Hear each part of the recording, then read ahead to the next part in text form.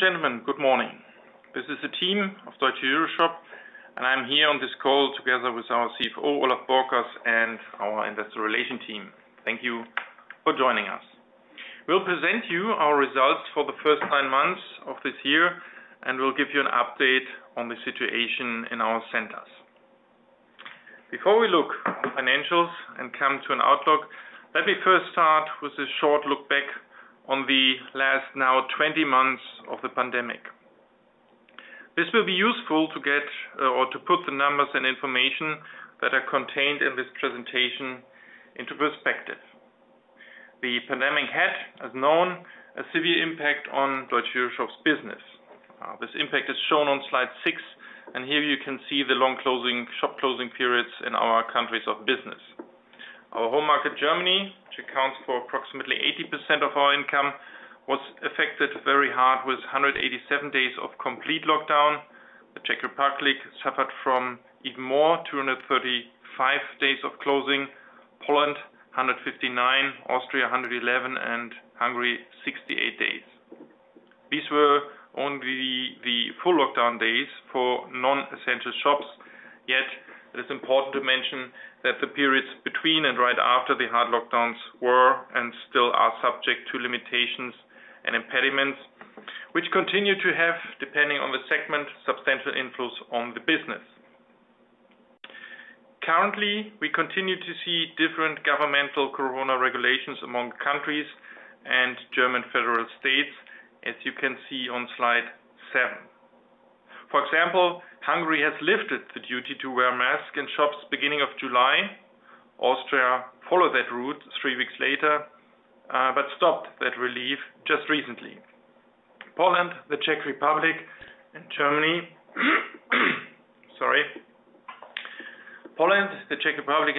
also still stick to this restriction. Here really, the mask wearing requirement, besides some cultural effects, seem to make the difference, as countries that have abolished that requirement performed much better. What are the developments in our centers? Since the reopenings end of Q2, we see a similar pattern in the operational numbers as we have seen it in the summer 2020 after the first lockdowns. People are enjoying the newly regained freedom and a certain kind of normality. What we see is that the people return to the malls and shops, even though there are, and will be for some time, distractive restrictions in place. In the third quarter, the footfall remained at approximately 75% of pre-corona levels. For October, the number improved slightly further to 77%. This level is still visibly below pre-corona period because of the extraordinary circumstances. You'll see the development of the footfall on page 8. The long closing periods had also a dramatic impact on the tenant turnovers, as it is shown and known, shown here on slide 9 and is known. Compared to their 2019 levels, the turnover of our tenants decreased on average to 35% in Q1 to 58% in Q2. In the third quarter, the turnover level improved to 90% for our total portfolio and to 88% for our German centers. Here, we see as before that the people who come to the centers are on average more determined to buy goods and services in the centers, while e.g. the customers that spend dwell time in the centers are still lagging in numbers. On slide 10, you can see our collection ratio since the start of the pandemic, which follows the pattern of the customer footfall and is strongly depending on the lockdown periods. The collection ratio represents the ratio of the received to invoiced rents, service charges, and marketing contributions after corona-related concessions. For the first 9 months of 2021, the number was 90%. For the third quarter, the collection ratio improved further to 98%, close to normality. So far, the update on the situation in our centers. I'll now come to the financial result for the first 9 months of this year, and we'll start with the valuation of our shopping centers on page 11. The The valuation result for our shopping centers was nearly unchanged, including investment costs. The valuation result was minus 37.6 million as of end of September 2021. This corresponds to an average devaluation of 1.1% and also includes a positive valuation effect of 2.7 million from the revaluation of an undeveloped plot, which is currently unused and is in the vicinity of one of our centers. The stabilized net initial yield for our portfolio is slightly up and now stands at 5.45%. And the sensitivities to the valuation result to changes in the main value drivers is provided as usual in the table at the lower part of this slide. As reported before, and especially from the beginning of the pandemic, there was very little investment activity in the shopping center market. And looking at our specific segment, transaction activities could only be observed in regions which were much less affected from shop closings or for very few landmark shopping centers. In the course of 2020, the pandemic and the increased uncertainty already had an immediate impact on shopping center yields. In 2021, the yields and thereby the discount and cap rates have been so far rather stable. So the main impact on valuation in 2021 comes from the adjustment of market rents. We had experienced these effects already in our valuation end of 2020 with, according to our appraiser Jones Lang, only slight changes in the first 3 quarters of this year. Let's come to the revenues, which are shown on page 12. And compared to the prior year periods, the first 9 months of 2021 were substantially more affected by the pandemic, as just mentioned. Again, most rents were invoiced according to their respective lease contracts. The major exception in that respect came from our Polish center, where the specific legal situation led to a temporary suspension of rents for the periods of lockdown.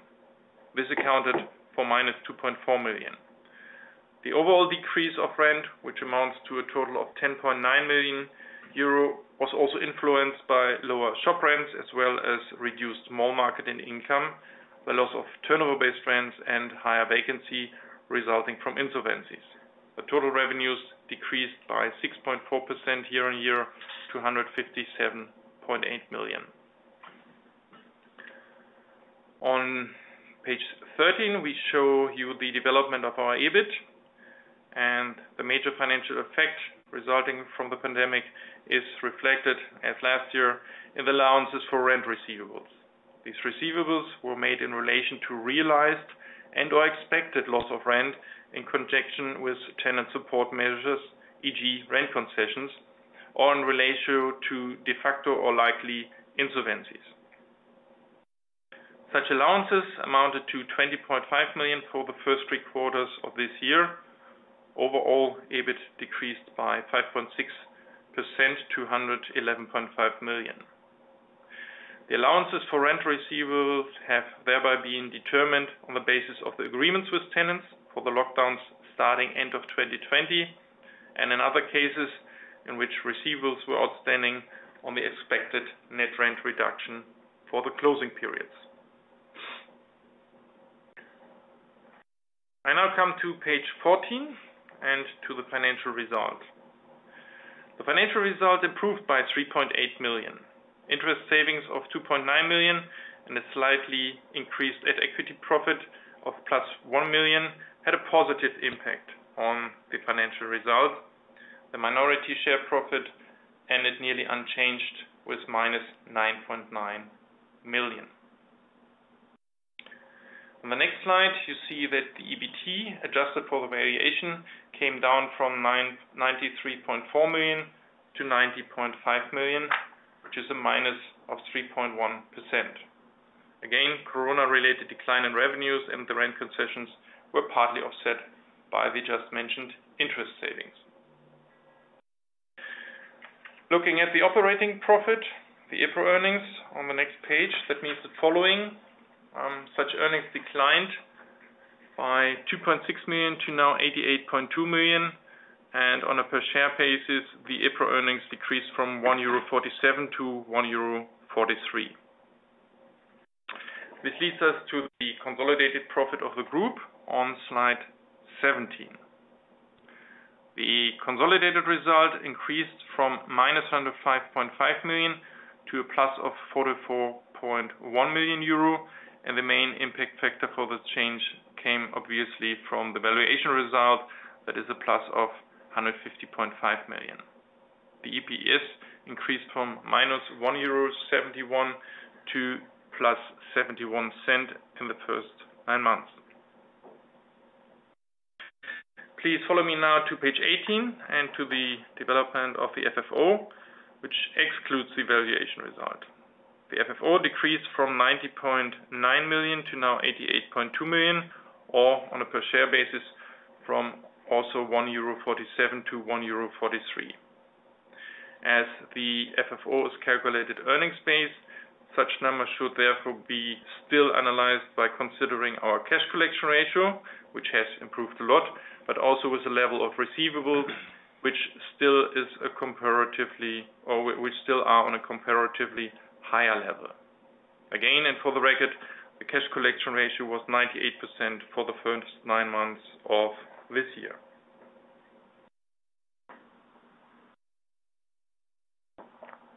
I'm now coming to the balance sheet on page 19.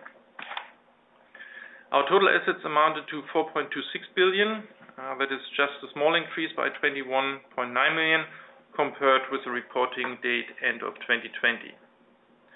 Our consolidated liquidity as of end of September stands at 306.1 million euro.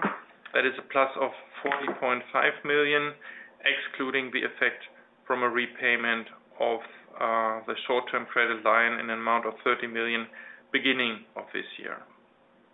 The build-up of cash was, besides the normalization of the payment behavior of our tenants, also influenced by substantially lower investments into our assets, as the works were largely stopped in the closing periods, and our liquidity was also influenced by a drawing of a loan to finance capex.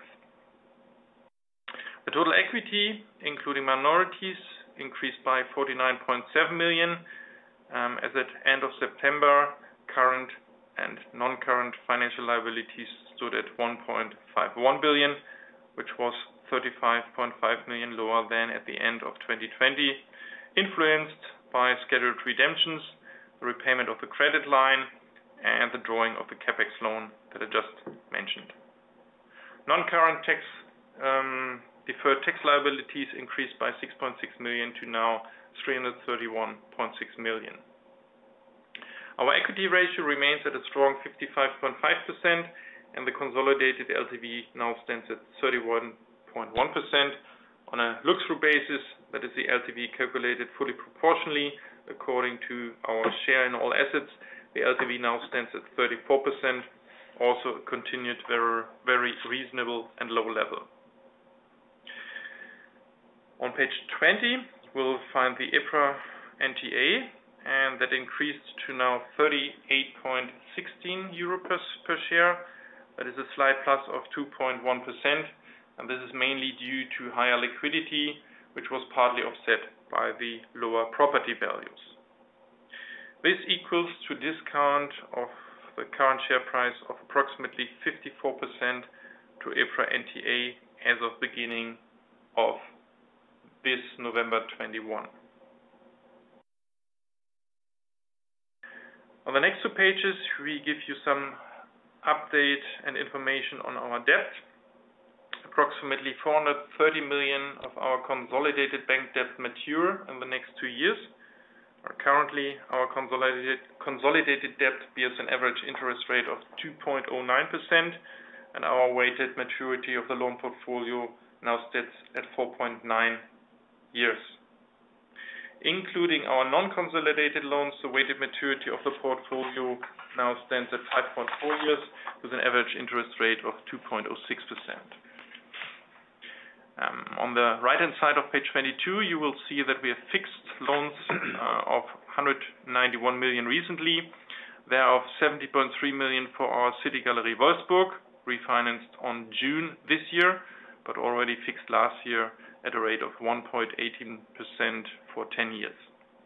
For the Willstedt Center in Hamburg, we refinanced 71.7 million at a rate of 1.46%, also in June this year, and also for 10 years.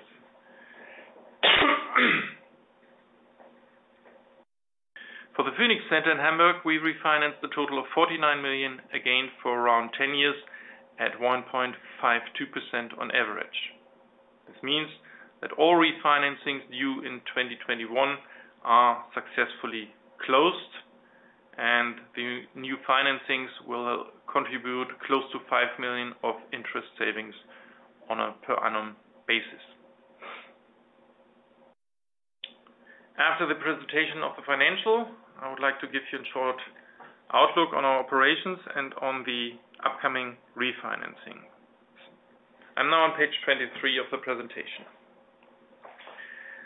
Leasing activities were and are, of course, the central key in the current situation. Our occupancy ratio decreased during the new lockdown periods in the first half of the year from 95.4% to 93.8%. However, such number improved since summer by 0.9 percentage points and now stands at 94.7%. Besides the insolvencies, since the start of the pandemic, the occupancy ratio was also mainly influenced by the replacement of larger anchor tenants, e.g. the Real Market and our A10 Center. As reported before, a substantial part of this space could be handed over to Kaufland already, but there is still considerable space to be filled with new attractive tenants in due course.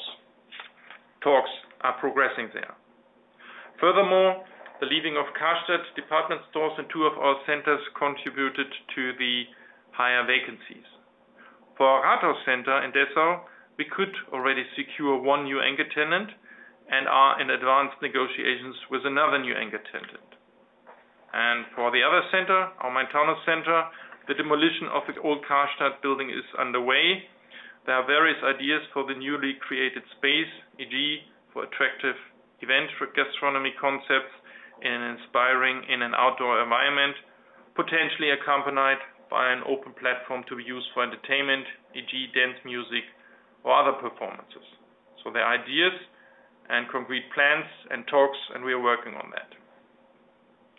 During the pandemic, we were able to extend lease contracts with many tenants, including our top 10 tenants and other prime retailers such as Apple, Kaufland, or lately also H&M, Rossmann, Thalia, or C&A. A sample of such tenants is shown on page 23. Additionally, we are in negotiations with our major and well-known anchor tenants to newly move into our shopping centers. In some cases, we even try to relocate them from other retail spaces in the neighborhood of our centers. While we make orderly good progress, it needs to be mentioned that the leasing market conditions in this environment remain challenging and that there is pressure on rents. The first real overall effect on top-line rent will become visible once we have finalized our budgeting process for 2022 and after a hopefully successful full Christmas sales as a basis for a further normalization. We expect the overall impact on rents well manageable, though visible. Looking at the digitalization process in the retail business, we connected our first international center, the City Arcade in Klagenfurt in Austria, to the digital mall in the first half of this year. Now, 18 out of 21 of our shopping centers have this valuable link to the omnichannel world. While the online availability check is now working for 910 shops and roughly 3.1 million products in the EC portfolio, one important next step is the testing of deliveries out of the center, serving the last mall. The digital mall project is now ongoing with 64 centers live in total. You can see a summary of the participating partners on page 24. Finally, I would like to come to slide 25 and look at the financing activities and our financial forecast for 2021. We are working on the refinancing of 4 loans with a total amount of 224 million becoming due next year. While the number of banks looking at real estate financing, e.g. shopping centers, has decreased lately, we have received good interest in our refinancings in the market and will follow up on that in due course. Furthermore, we continue the regular dialogue with our banks about the impact of the pandemic on our financial governance, and until the reporting date, all of our financial governance were either met or they were, under these extraordinary circumstances, temporarily suspended by the banks. Coming to the financial outlook, we expect, as before, total funds from operation of €1.70 to €1.90 per share for the financial year 2021. It is still too early to position us in or around that forecast, as it is still very much depending on the rent agreements with tenants, or the concession agreements with tenants, which also relate to earlier quarters of this year, but we are confident to be within that range and that we can manage that. This forecast, however, again assumes that the pandemic situation can be brought and kept under lasting control without further store closures or significant restrictions on center operations. A continued uptick on private consumer spending and an associated further recovery of the tenant turnovers, especially during Christmas sales, as well as the preservation of high collection ratios. This forecast is also based on the assumption that the government coronavirus support programs established in Germany are effectively granted and paid out to a significant proportion of our tenants.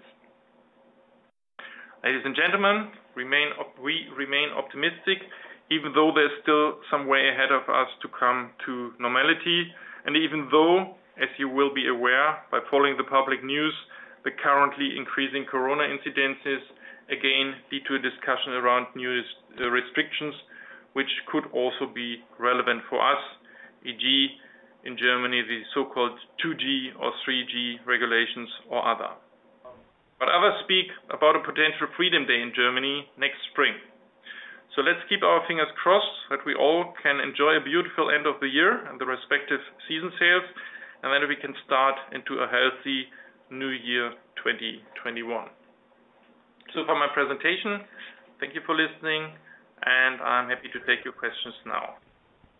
Operator, please take over. Thank you. Ladies and gentlemen, at this time we will begin the question and answer session. Anyone who wishes to ask a question may press star followed by 1 on their touchtone telephone. If you wish to remove yourself from the question queue, you may press star followed by 2. If you are using speaker equipment today, please lift the handset before making your selections.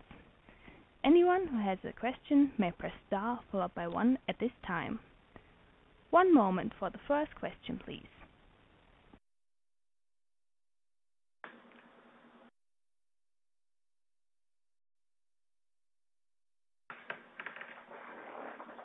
Ladies and gentlemen, as a reminder, if you would like to ask a question, please press star followed by 1 on your touchtone telephone.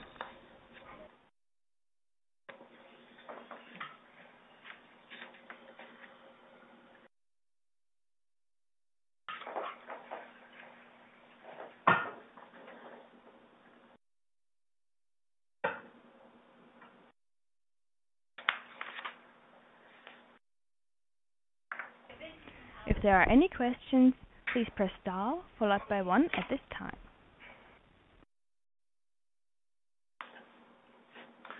So there are no further. There are no questions.